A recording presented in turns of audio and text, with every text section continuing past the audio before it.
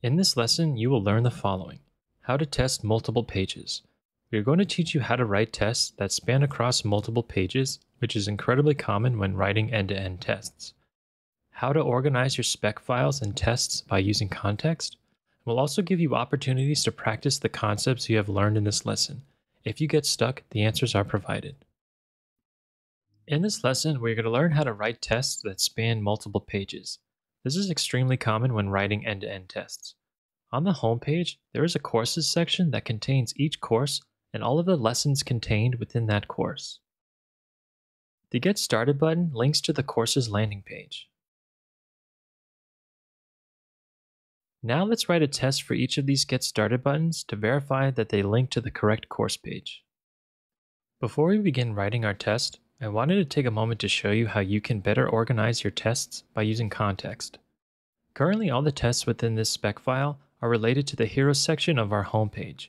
We are now about to write tests for an entirely different section of our homepage, the Courses section. Context allows us to group related tests together, making our spec file easier to read.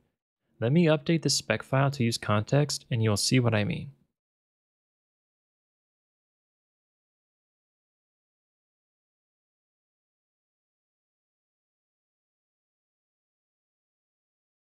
As you can see, by using context, we can wrap all of the tests related to the Heroes section of our homepage together.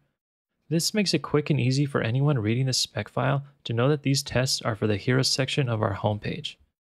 Then, if we look at the Cypress app, we will see that our tests are not only are they still passing, but notice how our tests are nested underneath the Heroes section in the command log, which is the name we gave to our context. For each new context we create, our test will be nested underneath it, which makes it easier to understand what is going on within our spec file. Now that we understand how context works, let's create a new context for the Courses section of our homepage. Next, we will create a new test for the first course, testing your first Next.js application. Remember that if we only want a specific test to run, we can add only after it. Now we need to get the Get Started button. However, there's a slight problem. The Get Started buttons do not have a data test attribute on them.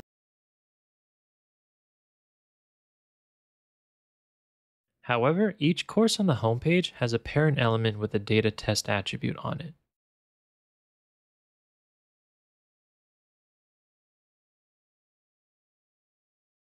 We can tell Cypress to find elements that are within another element by using the find command.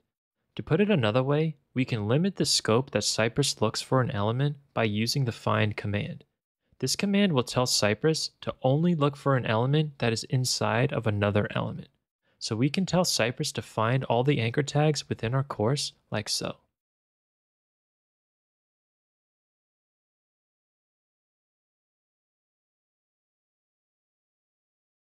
Cypress has found 4 anchor tags, but we only want a specific one. Do you remember how to select a specific element within an array that gets returned? We used it in our last lesson, and it is called the EQ command. The last anchor tag is our button, so we'll get it by adding the following to our test.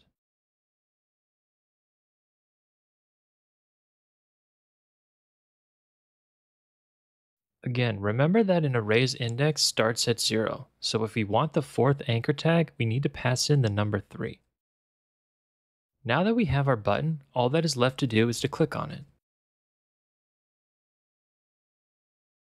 As you can see, we have successfully clicked on our button and navigated to the course page. I wanted to take a moment to remind you of the best practices we recommend when it comes to getting elements. In the second lesson, we stressed the importance of using data attributes for your tests. Ideally, they should always be used, but sometimes you are unable to make modifications to the markup, and as a result, you need to do things like this. This is quite brittle and should only be used sparingly. If a lesson is added or removed from our course, our test is going to break since we are relying upon the specific ordering of the elements returned in this array. So remember to use data attributes whenever possible, otherwise your test can be quite brittle and break in the future. Now that we have successfully clicked on our button and navigated to our course page, let's write an assertion that verifies the button navigates to the correct page.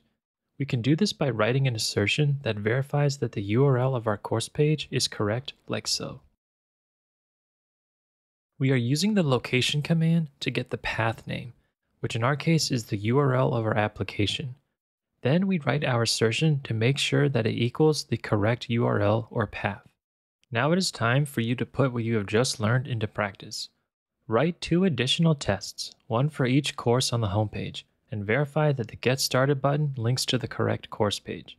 As a hint, you can copy and paste the test we just wrote and make slight modifications for each course and course page. If you get stuck, the answers are provided in the lesson below.